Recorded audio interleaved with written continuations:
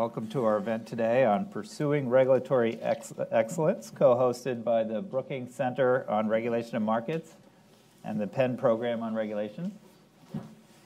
The Brookings Center is a relatively new endeavor of ours, just started a few months ago. Our goal is to provide insights on and recommendations for regulatory policy through research and analysis and through events like this one. Today's event is to discuss a new book published by the Brookings Institution Press. You should have seen a little table out front. If you haven't, please check it out after the event. The book is called Achieving Regulatory Excellence, and it offers guidance from experts from around the world on how regulators in all fields of policy can succeed in today's demanding regulatory environment. The book is edited by Carrie Colanisi, who's on my right here. Carrie is also the director of the Penn Program on Regulation and is the Edward B. Shills Professor of Law at the University of Pennsylvania. The plan for today is for Carrie to lead the panel discussion. So we'll have, I think, some opening comments and some back and forth. And as with all of our events here, we welcome comments from all of you or questions from all of you. So we're going to leave some time for that as well. So again, thank you for being here. And with that, I'll turn it over to Carrie. Thank you very much, Ted. And thank you to Brookings for hosting us this morning and to the Brookings Press for publishing the collection of essays that we are here to talk about, the book Achieving Regulatory Excellence.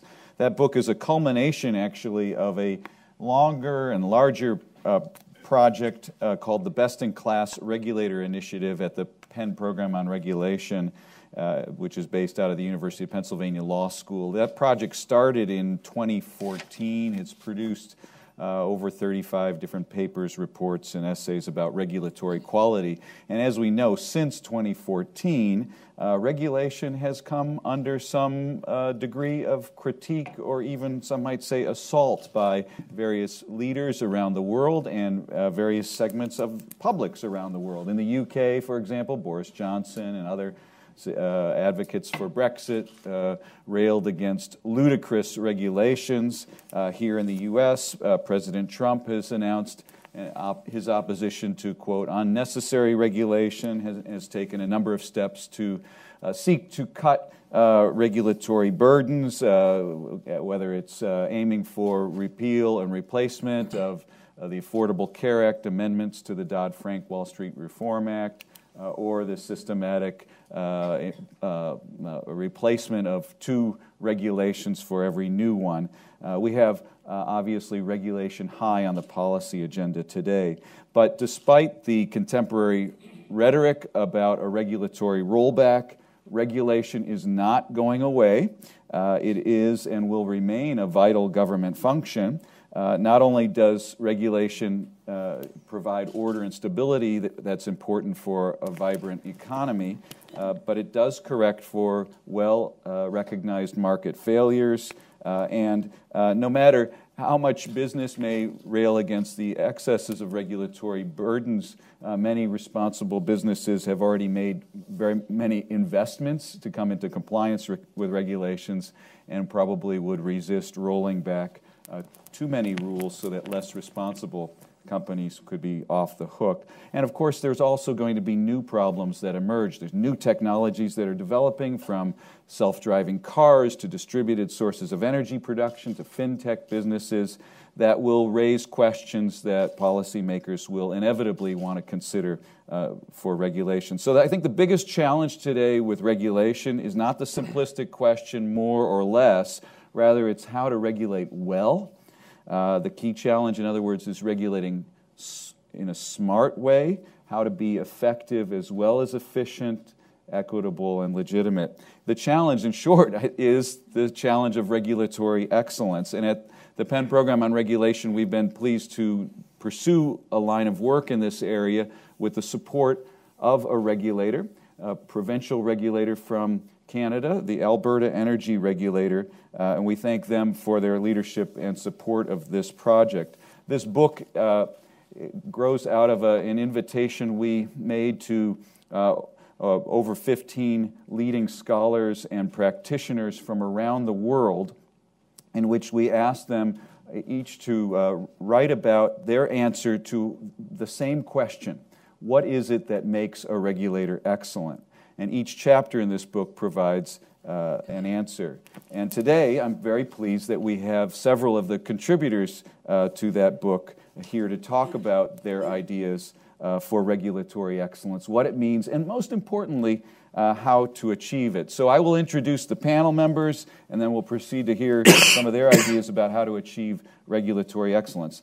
Writing the foreword in the book is Jim Ellis, immediately to my right, who's president and CEO of the Alberta Energy Regulator. He has more than 30 years experience in the public sector, serving not only in his current position as the chief regulator for energy development in the province, but also previously as Deputy Minister for the Environment and Energy as well in the province. To his right, Shelley Metzenbaum is Senior Fellow at the Volcker Alliance, where she served as the Volcker Alliance's founding president. She also previously served in the Obama administration as Associate Director for Performance and Personnel Management. To her right, we have Dan Esty, who is the Hillhouse Professor of Environmental Law and Policy at Yale, where he holds appointments at the Yale School of Environment Law School and Yale School of Management. He previously served as the head of Connecticut's Department of Energy and Environmental Protection and previously in the U.S. EPA. To his right, Paul Noe, Vice President for Public Policy for the American Forest and Paper Association. He previously served in government as counselor to the administrator for the Office of Information and Regulatory Affairs within OMB in the Bush II administration. And you've already met Ted Gayer, who's here from Brookings, and he is also a contributor to the book. We're pleased to have him here as well, and heading up the regulatory program here at Brookings. So with this, as by way of introductions, I'd like to get underway and ask panel members to share some of their thoughts about regulatory excellence. Jim, can we start with you first, and can you tell us a little bit about the regulatory challenges that you've encountered at the Alberta Energy Regulator and your interest in and value you've had from this particular focus on regulatory excellence? Thanks, Gary, and thanks to all of you for joining us today. I think maybe I'm just going to start by giving you a bit of a background of who we are, where we come from. Just as a bit of background for you, Canada is the 5th largest producer of oil in the world. We have the 3rd largest proven resources next to Saudi Arabia and Venezuela.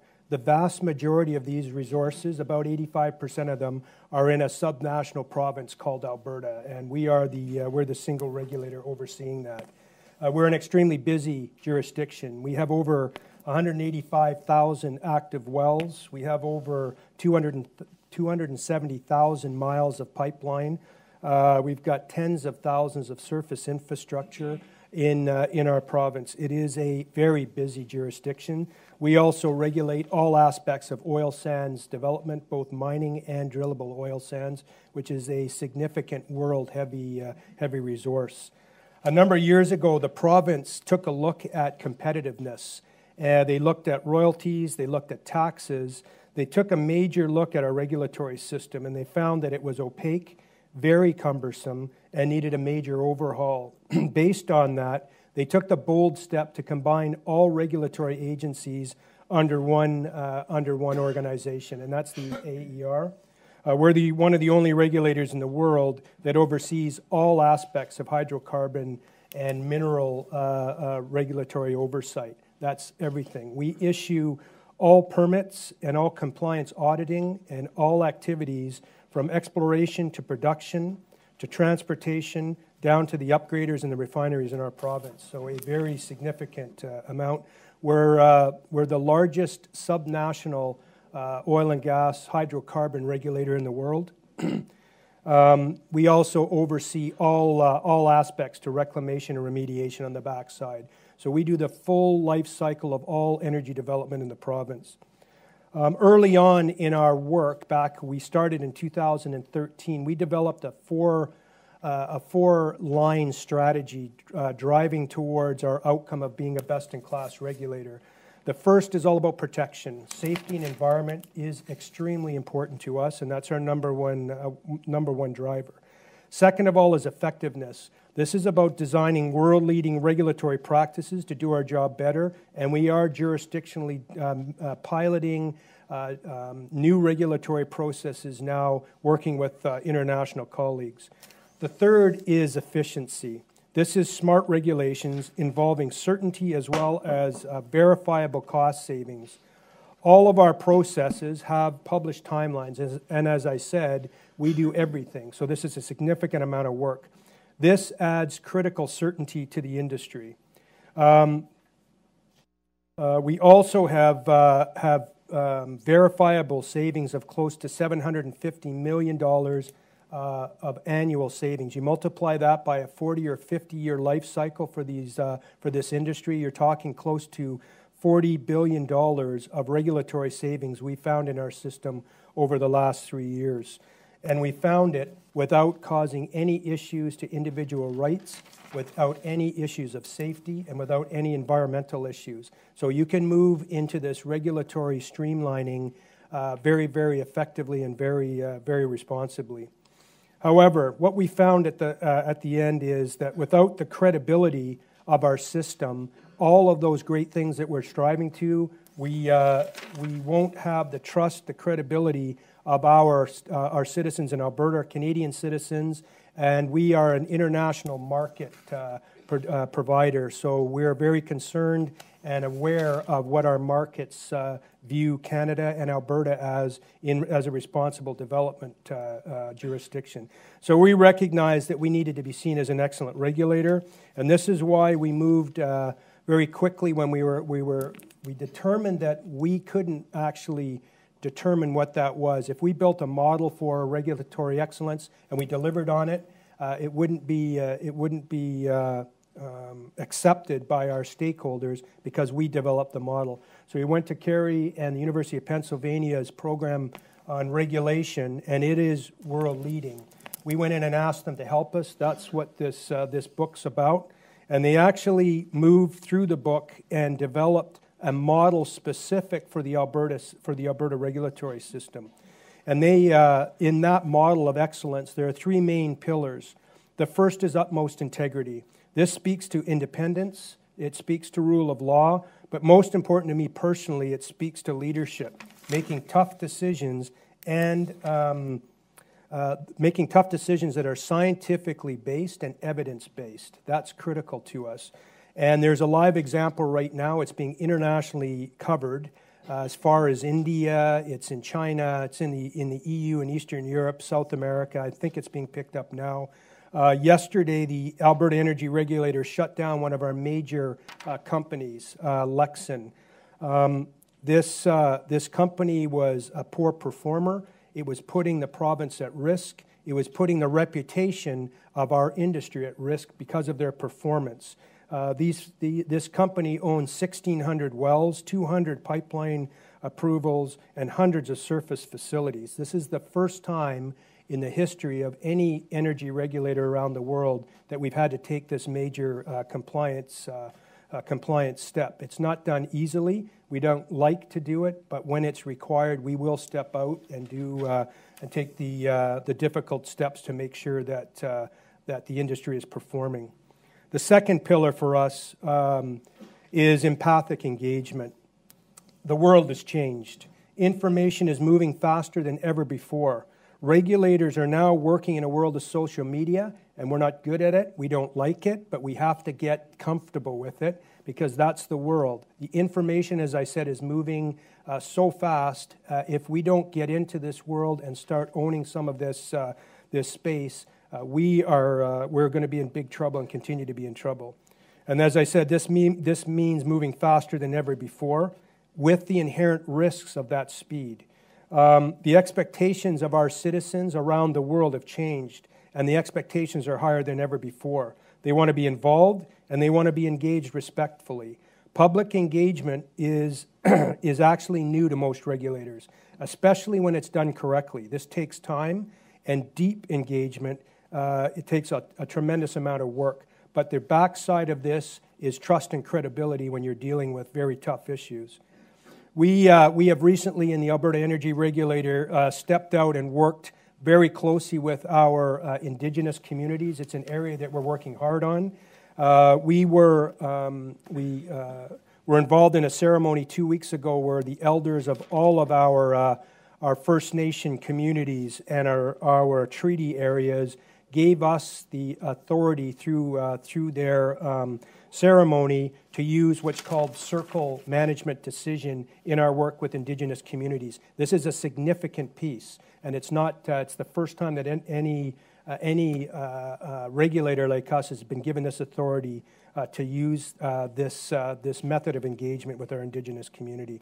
And the third and final piece is stellar competence. This is about regulators, individual regulators, the regulatory agencies, and the systems being trained and exhibiting second-to-none competence levels. And we announced 2 weeks ago in Mexico City the International Center of Regulatory Excellence, which is an initiative driven by the AER, but it's an institute designed to bring regulators together in a safe place where we can work and discuss and share best practices. It has an entity for training regulators, which, as the chief regulator of a regulator that was under significant pressure 3 years, 4 years ago when we did this, we looked around the world and there was no one that we could reach out to for help. This institute is now starting, is up and running. Our first partner is the country of Mexico, who is opening up their country to oil and gas international opportunities, and we're quite proud of this. So the world of regulation is tough, and there's not a day goes by that serious decisions are being made. We're working in tough times with, as I said, expectations from stakeholders and others that have never been higher. And I just wanted to thank you publicly, Kerry, for the work that you helped us with, because the recommendations and the thoughts from the folks that compiled their work in this book is not only great for energy regulators, but it's great for regulators around the world in all sectors. So it's a great piece of work, and thank you very much. Thank you very much, Jim. And obviously, editing a book, I can only take credit for bringing terrific people together, and it's great to have so many of you here today on the panel. So, Shelley, Jim's talking about the tough environment in which regulators find themselves in on a day-to-day basis. So what is it that they need if they are going to achieve excellence? Thank you, Kerry. Well, it's an interesting time to be here talking about regulatory excellence in a world where politically deregulation is really at the top of the agenda.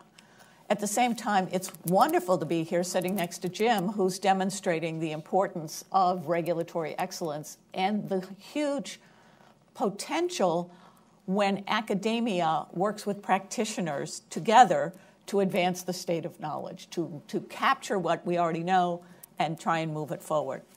So, regulatory excellence. Let's be honest. Let me just lay out to you sort of three facts as I see them. First is there's really very little political value in talking about good regulation and regulatory excellence. You know, what happens in the political arena is either deregulation or regulatory reform, and that's true whether you're talking Republicans or Democrats in this town. And so what you're really talking about is trying to push for regulatory excellence at a time when people are actually, nobody wants to support regulation. They do, however, want to support clean water, safe streets, safe buildings, safe cars. In other words, if we talk outcomes, not process, people care. That's a challenge. I'll get back to that in a second. Second truism is that basically no one who's regulated likes being regulated because it adds costs to them. Beyond that, the regulators don't actually think that often in a customer-friendly way. They don't think about the regulated parties as customers. What's interesting about this reorganization in Canada is it's very focused on a single industry and allows a real relationship to be built with that industry, and a distinction between the good guys and the bad guys, where the good guys see, hey, we benefit if the bad guys are taking on. It helps our industry. But in fact, it's very hard to have these good relations, especially in emerging industries, but you get multiple layers. You know, Jim talked about consolidating. That's remarkable. And if you're a regulated party, you're often dealing with multiple regulators who are not always consistent with one another. And as you have emerging technologies are inventing along the way, but without the resources that the innovators themselves have. So it's hard to make this an easy, to have excellence evolve. At the same time, we need regulation. And we need regulatory excellence. Why do we need regulation? Well, I don't need to talk about it for most of you in the room, but you know, free markets are great, but they only work if you have regulation, making sure the markets are fair, that people have good information, et cetera. You know, they only work if the one party making a trade is not able to impose all the costs without impose costs on others and get the benefits. So there's lots of reasons for regulation. I won't go into all the reasons for market and social regulation, assuming you all know them, but we need regulation. And again, as Jim suggests, unless people feel confidence in the regulators, we're going to be cutting back on that regulation. And at the very time that you need regulation. So bottom line is we need regulation and we need excellence in regulation. So what are the components of that? Let me suggest 4 to you. First one is mission and purpose, clarity of mission and purpose. What is the purpose of the regulation? What is it you're trying to accomplish? That's safe, streets or whatever. We've got to be very clear.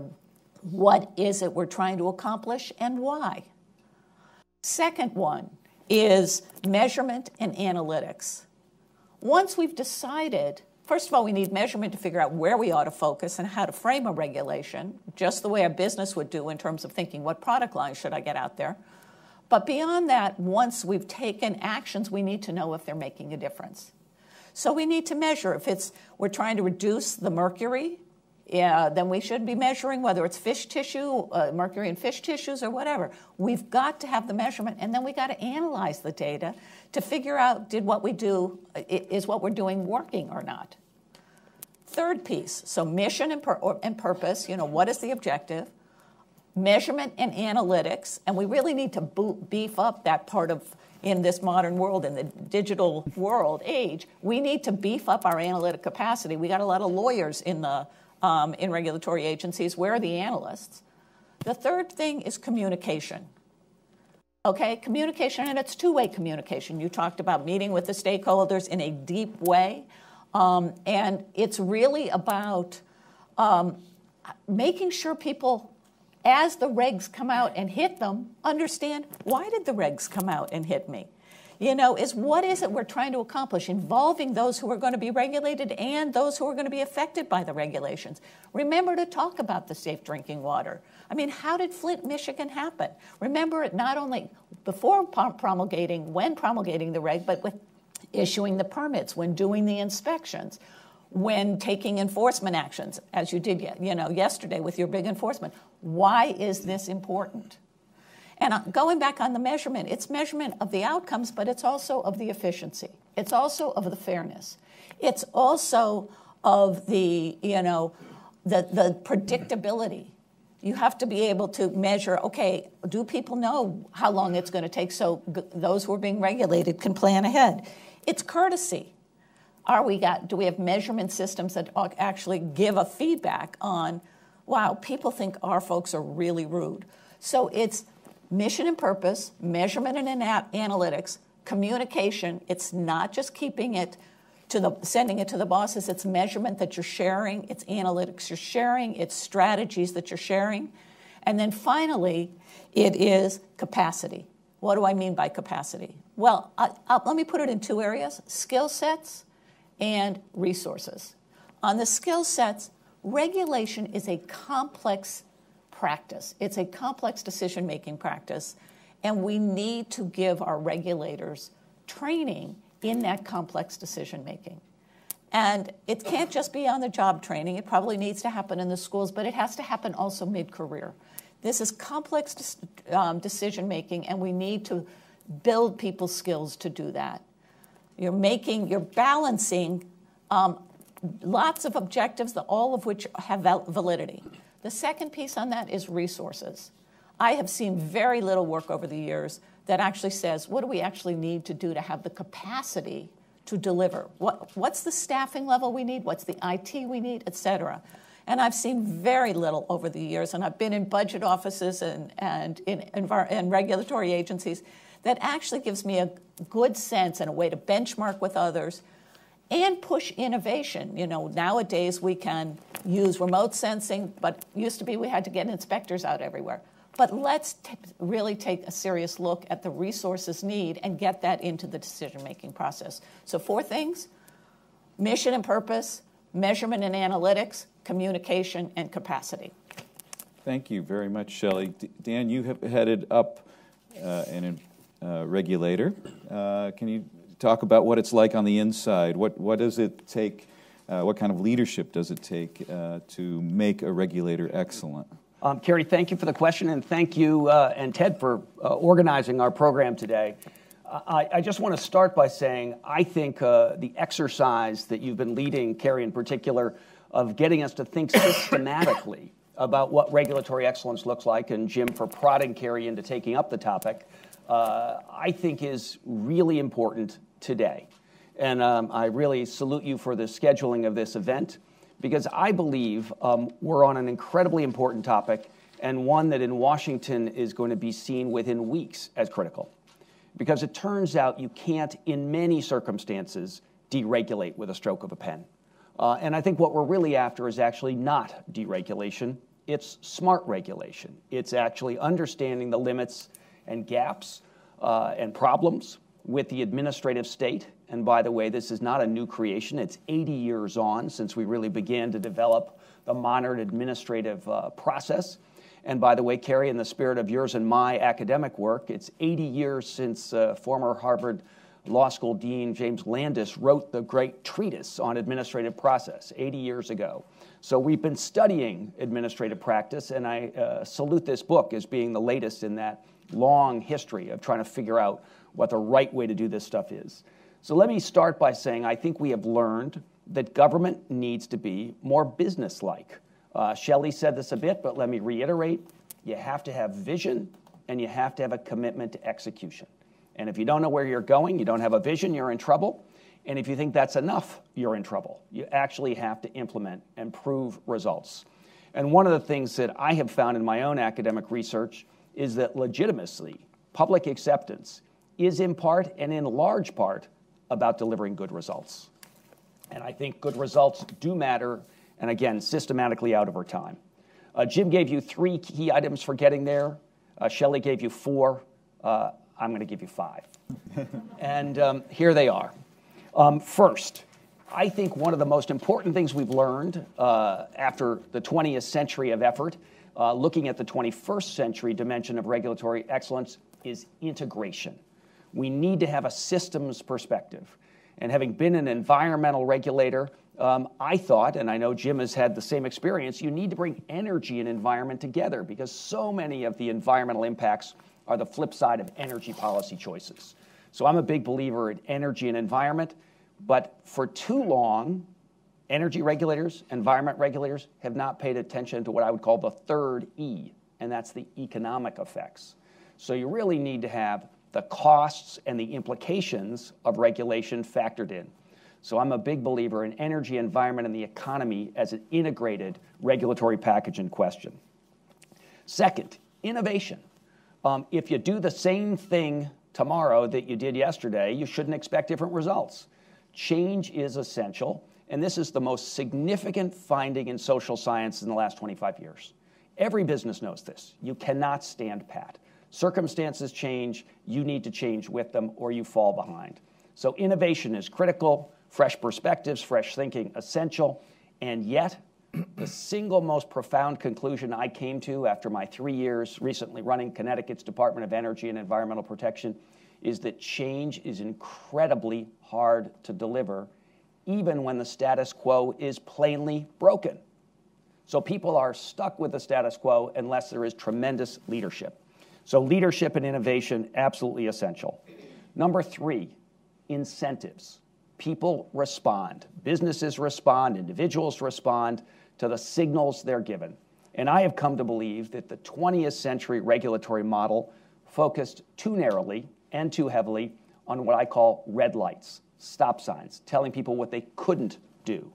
In fact, the key to success, particularly in the energy and environment domain, is green lights, signaling people what we need them to do, incentivizing investments in energy efficiency, renewable power, investments in environmental infrastructure. So finding a new way to reposition government as not just the say no to bad stuff, but say yes to the good things we need done is an essential element of 21st century regulatory success. So I'm a big believer in adding a structure of green lights to the existing framework of red lights that are out there. Number 4, investment. I just said that it was important. I would tell you my analysis of the shortcomings of 20th century regulation comes down to a small number of things, but on the top of the list is we did not think about where the money would come from to do the things we needed to do. We paid a lot of attention to telling people what they should do, but not asking, could they do it, would there be capital flowing to the investments needed to make it all happen. So I think there is an absolutely essential shift from the lawyer's perspective on the problem, which is to write rules, write regulations, maybe negotiate a treaty, to asking about what it takes to produce on-the-ground results that make a difference. And that requires, as Shelley's already indicated, getting beyond the lawyers. And I say that as a lawyer. We can't make the lawyer's mistake again. We need to bring in that broader perspective that says get beyond the rules to the incentives for action, and most critically, how do we get capital to flow? And in that regard, one of the critical shifts of gears, I think, towards a regulatory excellence model of the 21st century is that government should understand its role as being de-risking the flow of private capital into the required investments in clean energy, in environmental infrastructure, in a whole lot of other things. And it turns out there is an emerging set of tools that we maybe can get to in our question and answer time that help facilitate that de-risking of the flow of private capital into what we need to get done. Finally, implementation. It really is critical that we deliver on-the-ground changes and results. It's not good enough to count inputs. The budget of the EPA is not the critical thing. It's whether the quality of the air is getting better, whether water is safe, whether we're managing toxic substances in ways that don't create exposure and risk.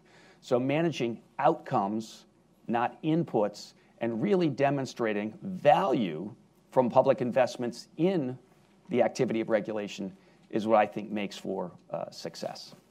Thank you very much, Dan. We've been hearing about 3, 4, 5 point plans here. So I guess that I don't. Go ahead, number 6. Paul, does that mean 6? Or maybe I could ask you just what do you see as missing here? What's a missing element in regulatory excellence, or how, a missing element in regulators thinking about their end goal? Thank you, Carrie, and I really appreciate the opportunity to be here today and to have been a part of this wonderful project and to have had the opportunity to collaborate with so many experts from around the world. I actually want to make one point, and it's a fundamental one, which is that as important as process is for regulatory excellence, indeed it's often crucial, the touchstone for regulatory excellence should be the substantive outcome.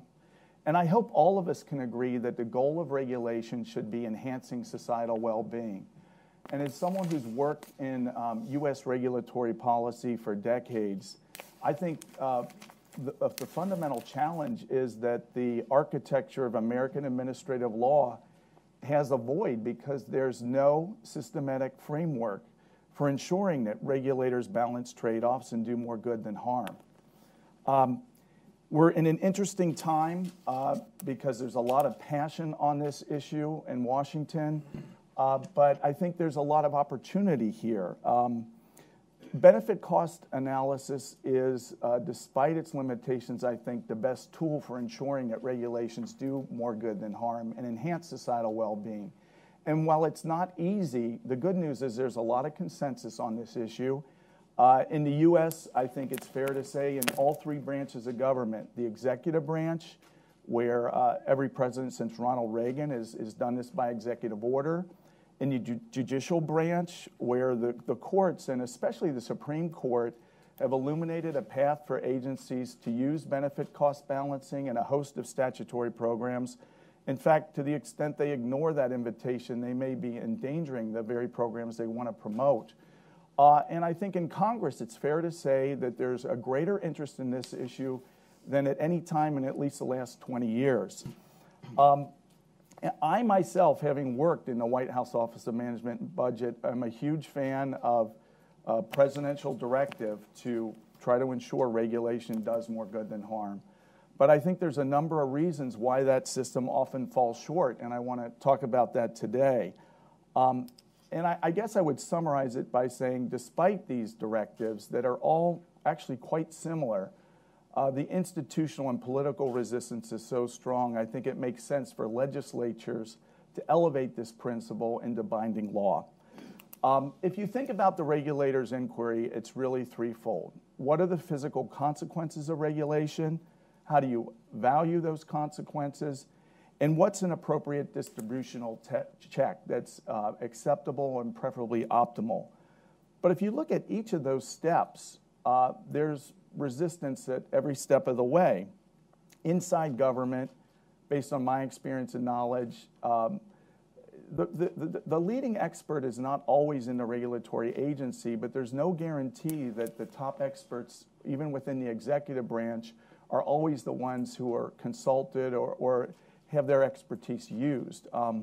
That could be for various reasons, including bureaucratic turf issues and other reasons, but that doesn't always happen. When you look broader outside of government, there's problems there as well, because agency practices may treat information, for example, from the private sector as more biased than experts in other walks of life, whether it's academia, think tanks, NGOs, or government. But I don't see any compelling evidence that supports such a general claim of bias, especially if regulators use good checks on the quality of information that's provided to them, including the replicability of experiments and the transparency of models. On the valuation step, agencies are not bound to follow best practices. OMB has detailed guidance on how to do state-of-the-art cost-benefit analysis, but there's no real check in the courts to ensure that's always followed. And on the distributional weighting issue, well-organized interest groups certainly get a voice, a very strong voice often in the regulatory system. But what about the unorganized public, such as low-income citizens, ordinary consumers, taxpayers, and workers? The good news is benefit cost analysis should provide a voice for the unorganized because it's about societal well-being. But there are serious limitations as to how it's used. Often benefit cost analysis is nothing more than an agency's post hoc justification for a decision that was made on other grounds. OMB support varies from who's the president, who's the administrator, the political winds in Washington. And OMB itself is limited in a number of ways. Certainly it has limited staff, and the Regulatory Review Office in OMB is a great example of this, where it's now at about half the staffing level from when it was created in 1981. And certainly its responsibilities and the volume of regulation has grown dramatically since then. There's also large volumes of stealth regulation that through agency guidance and other methods that are either partially or entirely outside of OMB's vantage point. And these problems can persist so long as there is no real legal check on how cost-benefit analysis is done or how well it's done. There's also political issues here, political dysfunctions that also impede the current process. For example, there's interest group dynamics such as rent seeking by organized groups. And even in the political sense, issues like presidential electoral politics can get in the way to optimal decisions. And there has been an increasing trend in the U.S. of partisan polarization where the president over time is seen as less and less a leader of all the people and more a leader of a political party that might be more in line with the parliamentarian system of government. And If that's the case, the incentive is to really focus on the base and not so much the median voters such as independents or moderates. And there may, in fact, be little political benefit for the president thinking about the society as a whole. So that is another challenge that I think the use of benefit cost analysis can help overcome, and why I think the time has come to make this binding law. Certainly this is a politically volatile time, not only in the US, but in many countries around the world. But I'm an optimist, and I think consensus is possible as long as reasonable minds can agree that the goal of regulation is enhancing societal well-being. If there's agreement on that basic point, perhaps there can be agreement on elevating a basic principle into binding law that regulation should do more good than harm. As the Clinton administration stated 20 years ago in the OMB's first report to Congress on the costs and benefits of regulation, regulations have enormous potential for both good and harm. The only way we know to distinguish between regulations that do good and those that do harm is through a careful assessment of their benefits and costs. Such analysis can be used to redesign harmful regulations or even design good regulations so they have even greater net benefits. Thank you, Chair. Thank you very much, Paul. You know, we've heard a bit about lawyers and the limits of them here. I'm It's really worse because now you turn to an economist. Pleased to turn to an economist, right? And Ted, you're here at Brookings as a senior fellow, vice president, director of economic studies. You taught at Georgetown, but you're not just someone who's only thought about these things from think tanks or academia. You've served time in government as deputy assistant secretary for economic policy at the Department of the Treasury and at the Council of Economic Advisors as a senior economist. So naturally, yes, we are going to wonder, what is the economist's perspective here on regulatory excellence? In particular, is there anything that you think is central about the faithful consideration of evidence and analysis in the search for regulatory excellence? It's a funny intro. I was scribbling notes, so you're going to get my conflicted soul here, because my notes have a little bit of religion, a little bit of psychology, but then to the economics. So I'm going to get to the evidence base, but I want to set up the context because, like all things regulatory, it's complex issues. I first want to thank you for inviting me to be a participant and a contributor to the book. I'm going to confess publicly here, after I accepted, I cursed you for a little while because, boy, I had to meet some timelines. And I have to say, and this gets a little bit into the psychology of it, at first, as I thought about it, I kind of bristled at the question, because I viewed it a little bit like, what's the perfect, platonic ideal of a regulator? And that, some of the work that I've done, both as a consumer and as a producer, deals with behavioral economics. And this is where the psychology comes in. For those of you who don't know, the short summary of behavioral economics is, and a lot of psychology is, is basically we're all a little bit nuts. And we're all systematically nuts in that we, our lizard brain frequently makes our decisions for us, and those frequently, not always, are irrational decisions.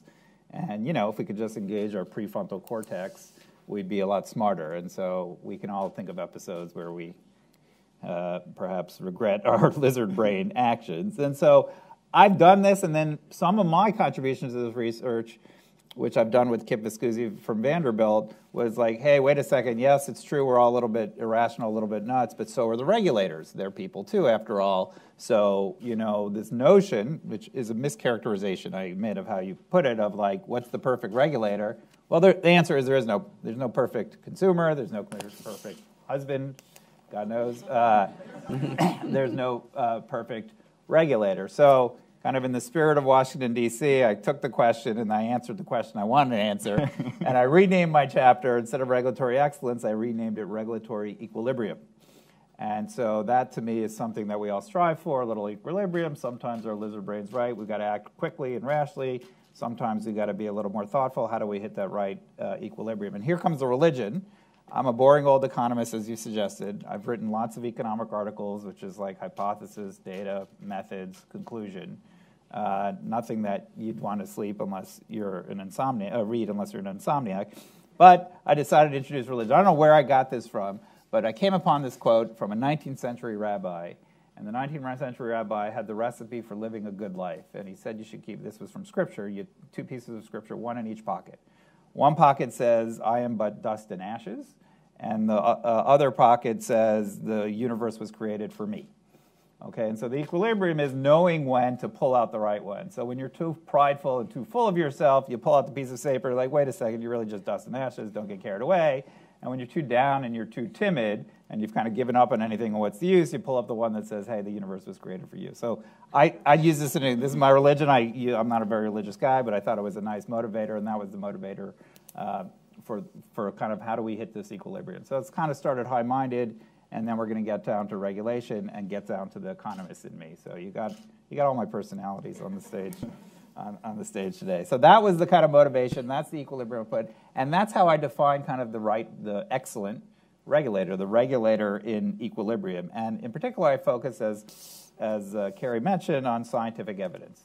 Now, the regulatory process obviously should and must rely on scientific evidence, right? Your typical regulation, what is the effect of pollutant X on health? Right? We need to know what that is. We need to know what are the different mechanisms to reduce it. We need to know what the outcomes will be of reducing it. These are empirical questions, and they're very difficult questions to grasp at. And so the excellent regulator must consider the science. Now, the equilibrium, again, pull out the other one from your pocket if you get too full of yourself about science, is that science has its limitations. And what are the limitations of science? So I kind of document a few. I'm not going to go through all of them in the chapter. Read the book. I recommend them. On sale outside. One of which is there are empirical scientific questions that are integral to the regulatory process, but there are value judgments that are integral to the regulatory process. And the regulator needs to consider both, but not conflate them, right? Not let your values influence your interpretation of the scientific findings. And likewise, as researchers, we need to do the same. And so that is something very difficult. So, climate, what is the effect of CO2 on global warming or climate change? What effect of climate change on these various outcomes, health, economic, you name it? These are empirical, very difficult, challenging empirical questions that we need to answer. Questions of how much do we sacrifice today in order to benefit future generations, you start getting into value judgments. What are our ethical obligations to the next generations? And a lot of the climate debate actually revolves around questions like that. Ethically, what do we owe the future generations, for example? So there's a whole host of things, and I think we need to kind of distinguish them. A lot of the kind of particular guidance that I give in the chapter for what would make a regulator in equilibrium gets at kind of pivots on what Paul said. Paul, I scribbled his quote, which was benefit cost analysis is the best tool that we can use in the regulatory process. I agree with that, but it is a highly flawed process, I think, and it's a process that constantly, such as the nature of equilibrium, needs work. And in particular, I talked about a few things, which is, it's a little bit of a pet peeve of mine when I read, and this is usually the fault of the media more than it's fault of the regulator, but when you read the media and they have a study, and it's basically studies show that. Okay, studies find that. And kind of the reactionary in me says, well, what's that study? Is this a good study? Is it a bad study? What were their empirical methods that they used and all the rest? And so what I think is in some sense absence from the regulatory process isn't so much inputs of science, but kind of quality assessments of what are good scientific studies, what are more credible scientific studies than other scientific studies. And that's not to say that you only consider the A1 best, the gold standard is randomized controlled trials. Where you can do a randomized controlled trial, by all means we should do it. Those are very high quality studies. They tend to be, they're very limited, they're very costly, they're very ethically challenged. I'm not going to do an experiment that exposes each of you, randomly selects you for different levels of pollution exposure for the next month and see what happens. That's not something that I would clearly not advocate. But we need to have an understanding that when we're using these inputs into the regulatory decision making, that we are evaluating, okay, this is the most credible study we can find, this one maybe not so good. There are different diagnostics we could use to test whether or not this is a credible study or not. Are we looking, if it's not a randomized controlled trial, is it a quasi-experiment? There's different ways of measuring how reliable these studies are. There's a literature around this, and I think it's too often absent from the process, which pivots to another thing that I think Paul was referring to, was just transparency. if people aren't invested and trustworthy in that process, that there isn't some sort of calibration of good versus bad evidence separated from the value judgments, I think people lose faith in the process. And I think that kind of undermines everything. And I think, I mentioned psychology. I'm an economist by training, sort of a psychologist by hobby, not in my, in my consumption of it. I find psychological studies very interesting. But, right now, you may have heard in psychology, there's this great debate going on because there's a replication crisis. A lot of my favorite psychological studies, many of which that I use in my parenting, turns out they haven't replicated. I still use them because I think they're helpful. Like one of my favorite ones I've used is, there was this great study where if you have somebody put a pencil in their mouth, basically forcing them to smile, then these measures of happiness go up, right? So it's sort of one of my parenting philosophies, like, fake it till you make it a little bit. So you fake a smile, you actually turns out that study wasn't able to be replicated. You probably all saw the TED Talk on the power pose, which I think is a great talk. That study's having trouble being replicated too. So again, not an indictment, I don't think, of psychology or of these questions, but I think it's a very kind of narrow view of things, of how we have to do kind of a better job of discerning the quality of the evidence that we have before we kind of go willy-nilly either towards more regulation or less regulation, or more likely poor regulation.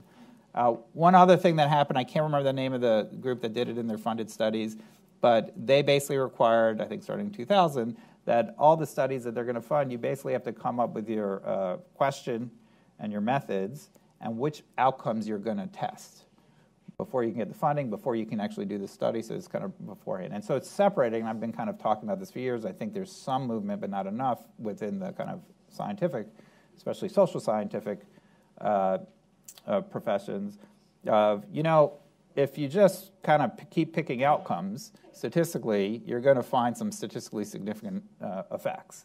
And so it's no way to do science, right? If you think the effect of this treatment is going to improve this outcome, you should test that and not just say, well, it didn't do that, let me try another outcome. Oh, that didn't do that, let me try another outcome. And sort of fishing, oh, this one's statistically significant. Well, at a 5% level, 5% in total randomness is still going to show up as statistically significant. That's not science, that's not giving you evidence. And so, I can't remember the name of the group, they basically changed their requirements, and sure enough, after they changed it, they started getting a lot fewer findings of actual effects on the outcomes. Again, this is another way of saying, in this process, it gets into the weeds of scientific inquiry as opposed to as it does to lead to regulatory responses. We need to do a better job, I think, of evaluating what makes for good, credible studies. How can we replicate them? How can we make the data and the methods transparent so that kind of the outside world and outside experts can approach them? That's, again, very much in the weeds. The kind of bigger picture in the world we live in now in, it's good I use the word equilibrium. I'm an economist. It helped me bring up a rabbi quote, so I was happy to put it in there. But this is kind of a euphemism for the time. I think we're in disequilibrium these days on many, many different levels, including on the regulatory level. And you see this with the Brexit vote. I think you see it in the U.S. politics. You see this with a lot of efforts right now, the 2-for-1 rule, or what's going on in Congress. And Paul alluded to this, various different kind of efforts to what I would say is kind of pull more control from the executive branch to empowering the judiciary or the legislature. And you mentioned the REINS Act, but the REINS Act is basically, if you're going to do a major regulation, it's got to come back to Congress. So there's lots of kind of at least perception that things are in disequilibrium in the process. And I think politically there's a view of disequilibrium. I'll just close with one further point on that, because it's kind of a cautionary note for me, or like a pleading, I guess, for me, which is the debate and the disequilibrium. And I worried when I wrote the chapter that people would interpret it this way. The debate is very much like we've got too few or too much regulation, right? And that's not the equilibrium I'm talking about, right? Everything we're talking about should be how you do more effective regulation, right? In my world, a bad regulation crowds out good regulations, but there's no kind of pointing from we need better evidence, we need better transparency of that evidence, we need to be better able to assess the quality of that evidence. That does not point to one direction as for more or fewer regulations. And I think too often that's the kind of framework. The 2-for-1 rule, kind of the motivation for that was basically we got too much, we need fewer. And I don't think that's the proper way to approach it. Some of the other process rules, I think, are a little bit more thoughtful and kind of how you improve the process and the dynamic to try and get the kind of better evidence to rise to the top. So I'll close it there. Well, Ted, your remarks and obviously your chapter in the book is just a testament to the value of my persistence in having you agree to participate in this book. I mean, here we have an economist talking about religion and psychology. We're all in trouble. And really, I think that really raises a point that I think is a nice theme that emerges from all of these comments and in the book too. Regulation often is seen as a very technocratic enterprise where expertise and analysis are the lingua franca, and without denying any of the value to that, it also comes down to people. Regulatory excellence, I think, is dependent upon the excellence of the people entrusted to serve and the degree of faithfulness and seriousness with which they pay attention to good analysis. That's absolutely crucial. And in fact, the characteristics that Jim started off with, thinking about regulatory excellence as having three core components, which came from the final report that I prepared for the Best-in-Class Regulator Project, boiled down to the utmost integrity, empathic engagement, and stellar competence. And if you think about those qualities, they're not really just limited to excellence in regulation, but an excellent professional, an excellent person is going to have aspects of all three of those virtues as well. So we are talking about something that's core to the enterprise of humanity as much as a technocratic exercise about regulation. What I'd like to do now, since there's so many of you here today and so much wisdom up here on the stage, is invite you to ask questions or share comments, not long speeches, but if you have questions, just raise your hand and I'll call on you and we'll take things away. In the front row here. Wait for the mic. Oh, there's a mic, and if you could introduce yourself. Sure. My name's Paul Roberti. I'm from Rhode Island. I was a regulator in Rhode Island for about 7 years when, Dan, you were in Connecticut, and Dan was a national leader.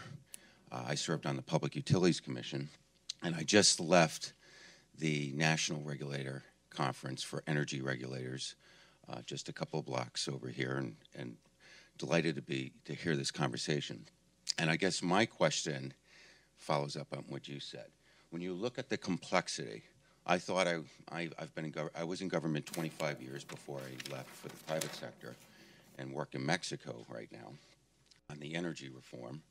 But all of the complexity involved in regulation, economics, law, technology, innovation, human psychology, science, and politics do in fact require incredible competence, stellar individuals, all of which require leadership. Leadership, I always said in government, leadership matters. And the reason I say all of this is that in the world of sports, society or the system is very careful about who gets on that field of play. But in the world we're talking about, the field of play and who gets on there is determined by the whimsical decision of a politician who won an election, and it's random.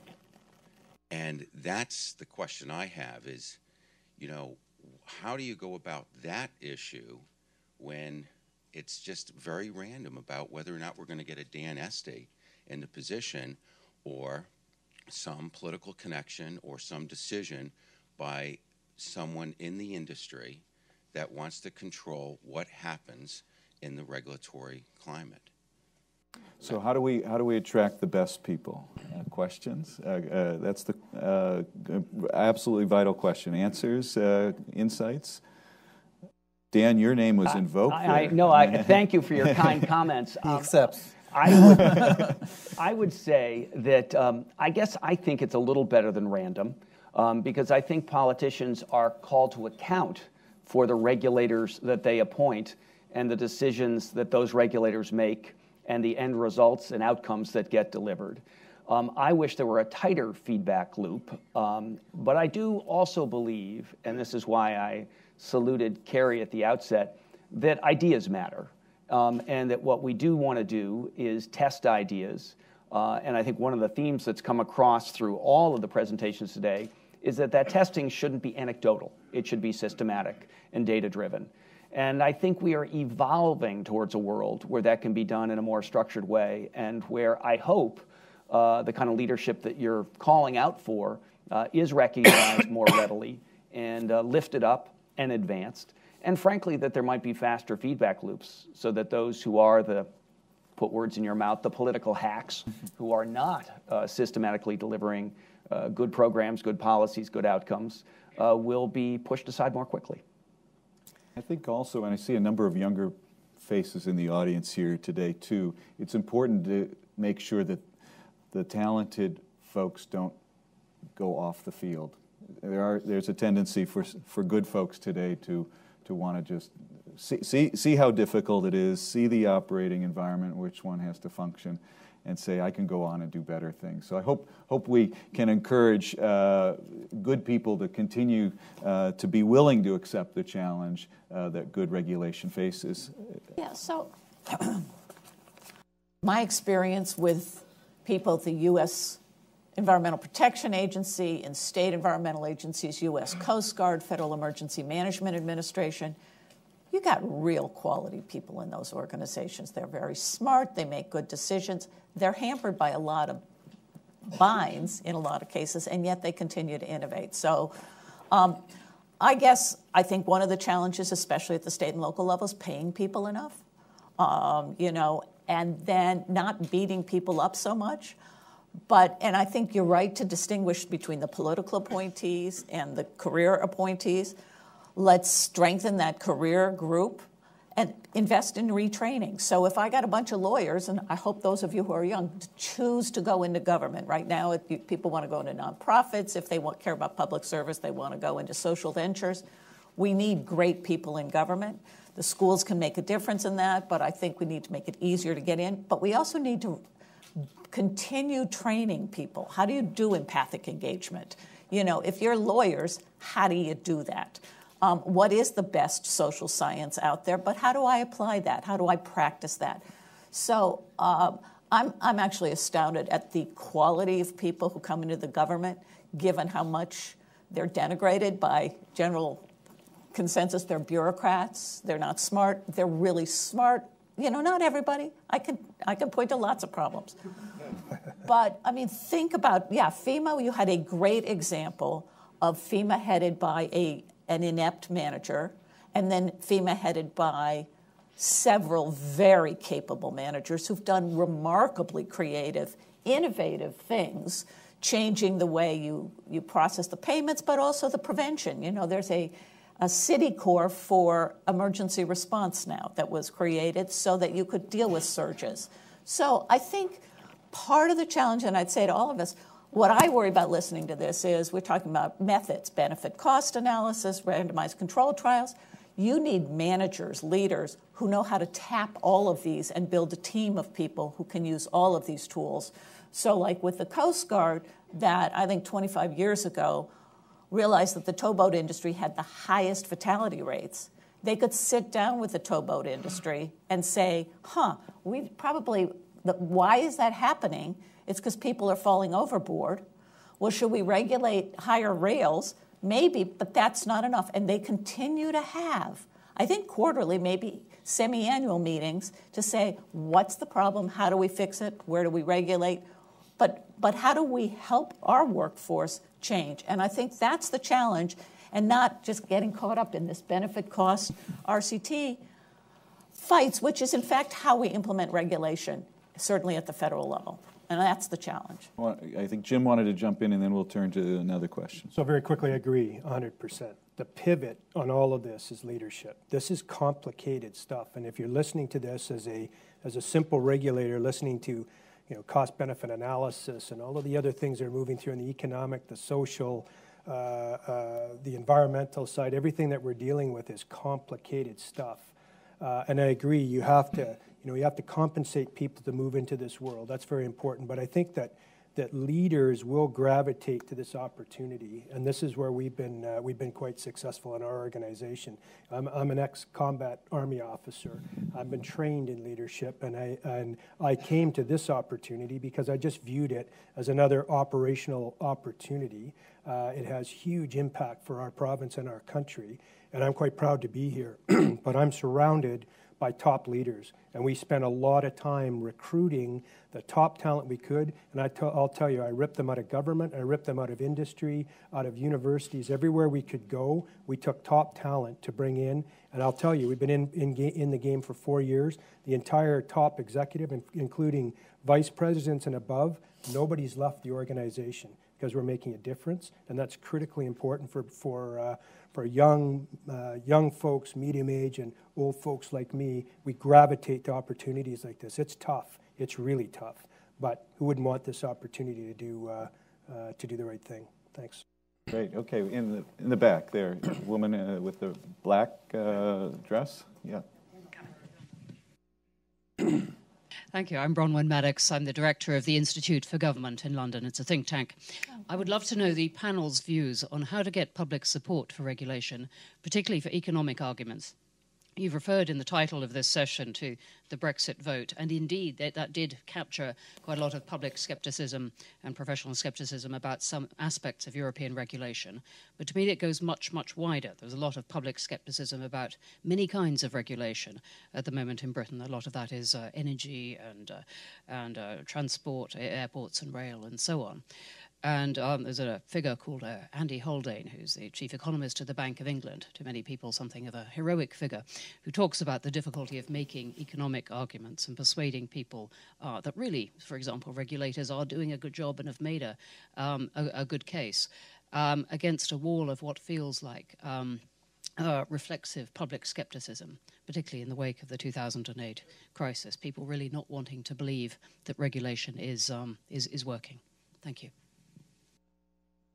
Evidence and economic analysis, the answer? That is a fantastic question. It hits me a little bit because so I had the economics program here. It's a very frequent internal conversation, right? Like I like to think we're in the business of dispassionate expertise and analysis on economic questions, and we are. And then there's the question of, well, how does that become impactful? And in the current climate, how can you best communicate it in a way that resonates and that can actually lead to better policy making? And so it's something we wrestle with all the time. And how do you do it in a way, critically, that doesn't sacrifice the quality of the work?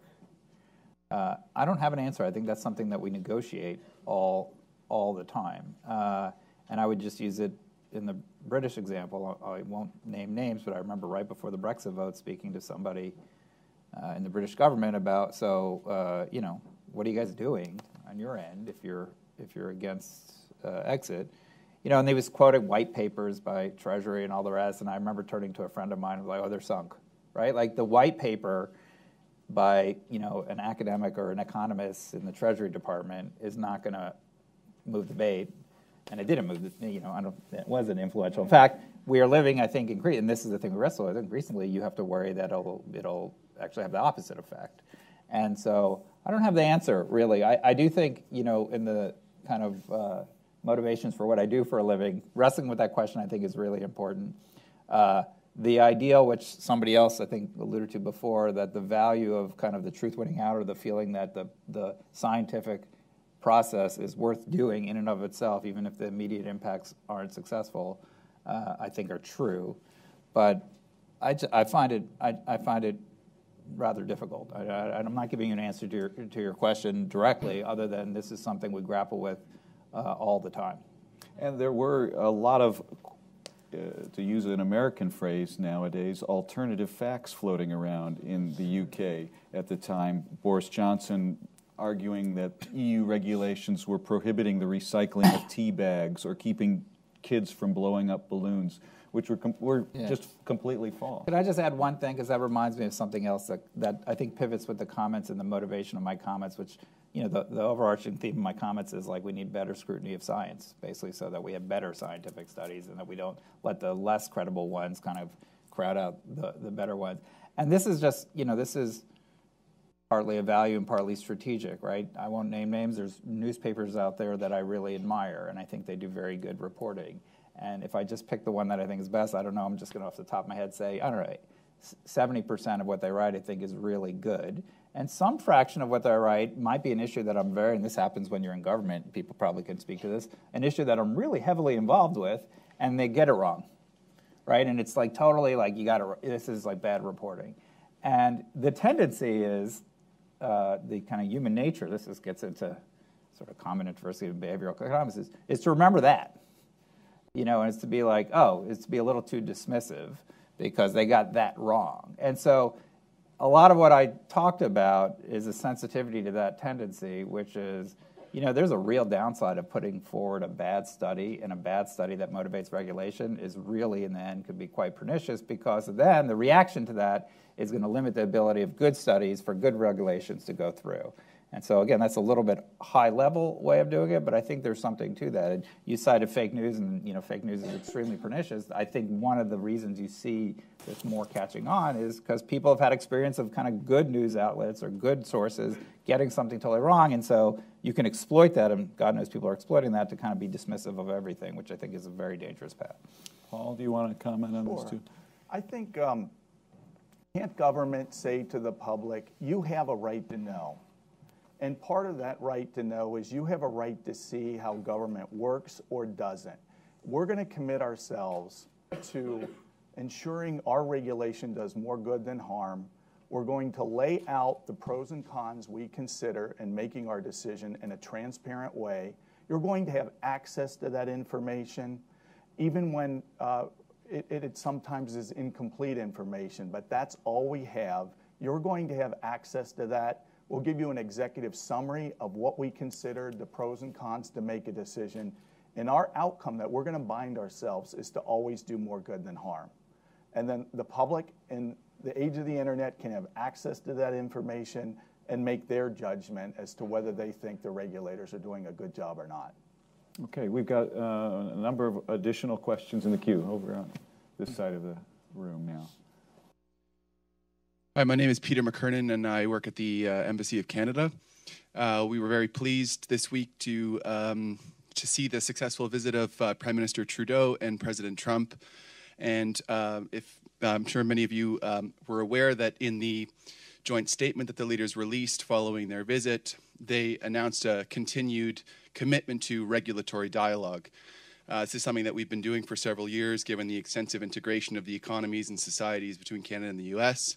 So my question to the panel is, when you're talking about dialogue between regulators who work on the same issue, but who report to different political masters, how do you do that most effectively? What are the best ways to advance that, and what are the key benefits for regulatory dialogue? Thank you. Yeah, go ahead, Dan. So I think we face a challenge because when you put out in a press release you're going to have regulatory dialogue, that is the biggest snooze ever. Mm-hmm. And sadly, this is why I salute Kerry for making a systematic study of what good regulation looks like. And I think we face an enormous challenge because almost all the dialogue, I think, is on the bad news side of the story. We, actually asking the question, what is good regulation and how do we get that attended to and covered is a pretty unique project.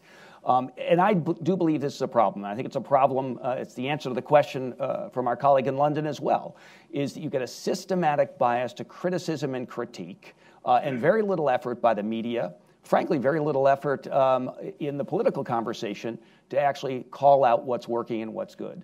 And I do think we've got to fix that. I think, Kerry, this conversation that we're having today, the broader conversation in the book, is moving us in that direction. But I think it's also a function not only of media bias, as Ted is suggesting, but of political bias. And I think we have a breakdown in our political conversation, and we're paying the price for it. And that breakdown, when it comes to regulation, is exactly what you've already heard from several people on the stage here. And it's easy to say, let's deregulate. And frankly, that's been the Republican answer too much of the time. The Democratic answer has been equally almost off the other side, saying it's all fine. And neither is true. And we need to get back to the question that was posed early on: what is smart regulation? What is going to work better? What's going to be delivering more systematically better results over time? And so I think that's the conversation we need to lift up and celebrate, and bring in the range of perspectives, and hope that we can have that conversation seem more exciting, and demonstrate to the public that it does matter. Shelley, and then I would Jim. just say we need to speak English, okay? So whether we're talking about the UK, your question from the UK, or how do I manage across territorial boundaries, what is it we're trying to be protective of? What is it why? So is it clean water? Is it safe drinking water? So I always go to, I told you about the towboat workers where it was reducing the fatality rates for the towboat workers, and you could get people together, and nobody even noticed the regulation was going in because they understood why it had to be there. They didn't fight it, and then they adopted practices. Charles River, I write about it in the book. You know, they've set a goal that the Charles River would be swimmable in 10 years. You know, to get there, you've got to do enforcement actions, you've got to do permits. They used monitoring data from volunteers and things like that. They brought everybody together. You talk about transparency. It was all transparent. What are we trying to accomplish? What do the data tell us? What strategies are we trying? What's working, what's not? They may integrate experiments into operations to try and get people to be more aware of what they need to do or to change practices. But the way we talk about this, and I think Dan was getting at this, is you talk about regulation. I actually disagree with you on Democratic view. My experience in government at the federal level is the Democrats are just as much about regulatory reform, you know, in terms of the way they run the Office of Information and Regulatory Affairs. You've got to start talking about the things people care about, and then you've got to open up the management system so that leaders can actually manage to reduce those problems, and you've got to talk to the community so that if, in fact, the drinking water, contaminated drinking water is increasing, or, in fact, the Charles River is now swimmable 90% of the time compared to 19% of the time when they started this. People know that, and the reporters actually write about it because you've brought it home in a language that people care about. Make it local, make it understandable, and manage it that way, too, bringing in the skill sets. Jim? Yeah, I'll just simply state, again, it's complex. And we've got different spheres moving in this regulatory system. You have political, you have policy, you have regulatory. And my advice is, and it continues to be, that you need to bring those parties together individually. So you need to get the regulators together. We actually speak English, right? We have to speak English. We're outcomes focused. We're risk-based. We understand the system we're trying to do. And if you can bring those experts together in our own regulatory world, and we don't do that very well, quite frankly. We're so busy in our jurisdictions. We're trying to find spaces where we can connect. This is why you'll see the Center of Excellence. That's what it's designed to do, to find a safe place where we can have these discussions. Once we're there, then there's the influence up.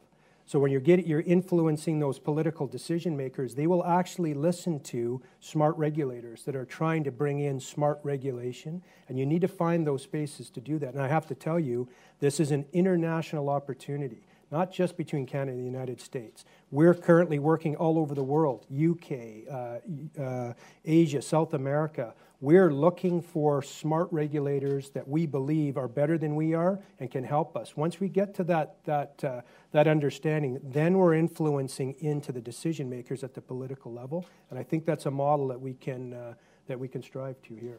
Thanks. Excellent. One more question on this side, in the front. Hello, my name is Camila Ramirez, and I'm a student at American University.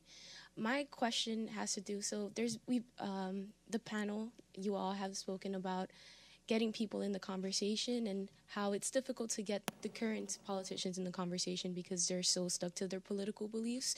And so my question is who is this book targeted to in order to create a change? And second, depending on the group, how have you made that information accessible? Because going through the executive summary, I know if I were to go into my neighborhood and hand that off to someone so they could learn about this book and these ideas that you're putting forth, they wouldn't be able to understand, and therefore there's an entire group of leaders that are being excluded. That's right. Sure, it's a great point. The book is just, and maybe I'll just field that question, the book is really just out So this is our official launch, and we are going to be rolling out other efforts to try to get the word out. If you want more digestible versions of what's in the book, I would invite you or anyone else to visit the Penn Program on Regulations website. First of all, not only our website, bestinclassregulator.org, which has a lot of information, but we also have another website called regblog.org. And it's a daily publication that we're putting out very short essays about complex regulatory issues in a way that's designed to reach the broader public. So I urge you to go to regblog.org. It's an excellent question. And in terms of the audience for this book, it's written and intended for actual practitioners. It's not a scholarly academic book that we want to just gather dust on the shelf in the library or be read by doctoral students. It's really pitched at the professional who's facing these kind of challenges and looking at this book as a source of advice. Jim, I don't know if you want to add anything as a member of that target audience. Right. And I'll tell you again, we're working internationally, and regulators, not just in the sphere of extractive resource development, it's regulators across the full spectrum. They're all facing, or we're all facing, a similar set of issues. There's the issue of renewables, great, fabulous. Everybody wants to get there. There's been significant pushback on wind farms as an example, because if you think there's NIMBYism in oil and gas, you haven't seen anything like NIMBYism with a giant windmill close to your property. It's the same issues. They're facing political issues. They're facing stakeholder issues. They're facing the same issues that we all are, and this book actually gets to the fact. You read through it, like I said, I'm just a simple soldier. When I read through this and I started talking to all of these folks, it actually was resonating to me.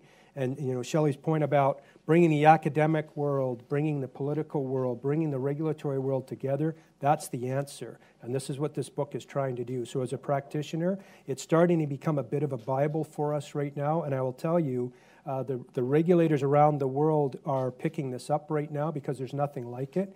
The only request I have is I think it needs to go into Spanish quickly, and because of the Western Hemisphere, and Ukraine, Poland, the Middle East, they're all looking for this advice right now. So it's not only timely in the United States because it's a topic of regulation and regulatory excellence and what's going on here, but it's internationally focused. And it's a great piece of work. I want to take one more question toward the back there, sitting down. Wait for the mic. We wait for the microphone a moment. Billy Lyserson from BL Insights. I'm a scientist. I spent a couple of years as a Science and Technology Policy Fellow at the Performance Improvement Council and then the National Institute of Justice. So I have some experience in performance and management and some in forensic science and trying to put science into practice.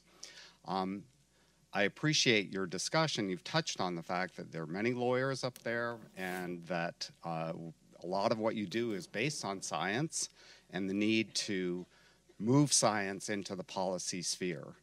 And I just wonder how you might envision doing a better job of that, or how to encourage more engagement with scientists at the level you're at. I don't know that there's anyone who doesn't deserve to be up there on the panel, but maybe having scientists up there might be a good thing to add to your.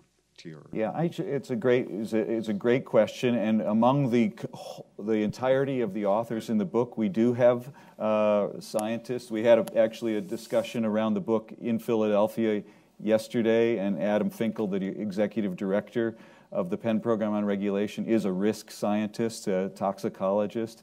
So we very much think that that's an important equation here. Law, science, politics to be sure, management, measurement, all of these are critical ingredients to regulatory excellence. I want to actually, I think, in the interest of seeing the clock here, wrap things up by thanking our panelists and encouraging all of you to take a look at the book and the rich diversity of views and academic perspectives that nevertheless converge on many common themes and issues across their perspectives, and notwithstanding the fact that they're coming from around the world. So I would like to encourage you to take a look at the book if you didn't get a chance to see it on your way in.